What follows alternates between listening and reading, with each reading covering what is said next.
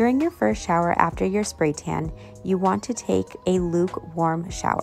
Make sure that you get fully drenched in the water and use your hand throughout your entire body to make sure you're getting all of the bronzer off.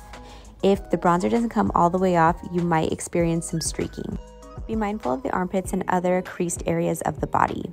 When you get out of the shower, pat dry. This is going to lessen the likelihood of exfoliation. The more your skin exfoliates, the faster your tan's gonna come off. So take good care of your tan and it should last 7 to 10 days. Let me know if you found this video helpful.